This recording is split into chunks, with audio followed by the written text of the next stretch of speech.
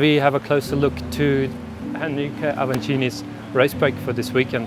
So we have a 2019 Scalpel-Si, fully equipped with Shimano, like you can see here, 45 XTR cassette, nice RD on the back, short cage. Then we have the XTR crankset with a 38 chainring, so there's a lot of power going through.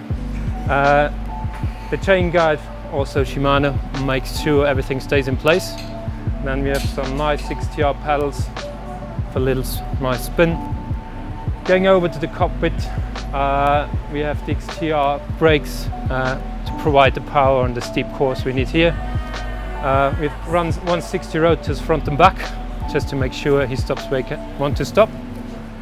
Yeah, specifically for this course, it maybe changed to a 36 chainring. We find out in the training later, just to make sure he can take it a bit easy on the steep climbs.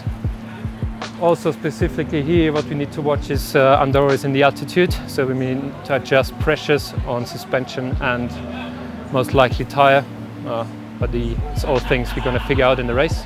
So the 2019 Scalpel-Si with a special paint job for the Brazilian champion.